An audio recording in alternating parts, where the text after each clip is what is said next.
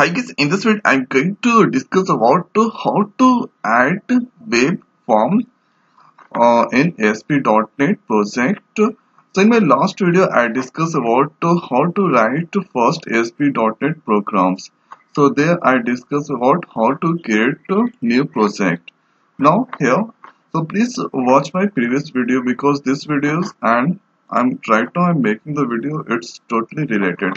So at here in my last video I created one project with the name at here or first. So we need to go at here open website. Now here, so this I save in a C trap. So this the folder, click on open.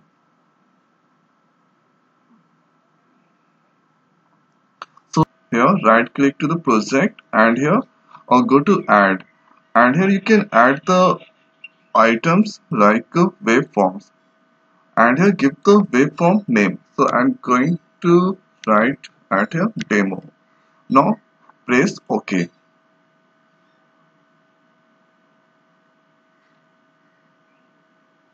So form is loading now.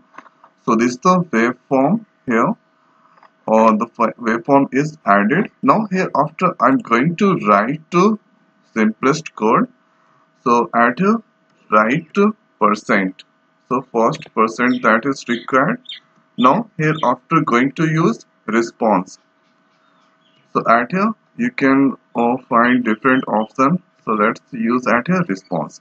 So if you take the cursor at here response, so about the response, so it's a read only property, and here or get the HTTP resource object associated with the page object, and this allows you to send the HTTP response data to the client contain information. Okay, so this is things about response. Now here after we need to use the to response there. Now here after response press dot. Now here you can find to write method.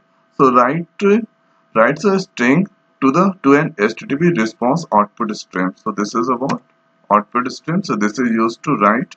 Now here I'm going to write second. So this is a second tut. Okay, close by bracket, and here after no need to do anything else. Now here after execute that. So previous time I used Microsoft Edge. Now here I'm going to select this times web browser like browse, yes.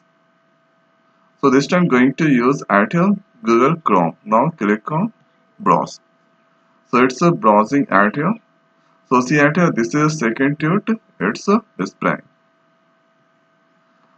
Or you can whiteover you write at here. So whatever the contents inside, so this will display. So whatever the contents right inside method, so this will display into the browser. So I hope guys this video is helpful for you. So now in this video it's over. So see you next video. Thank you.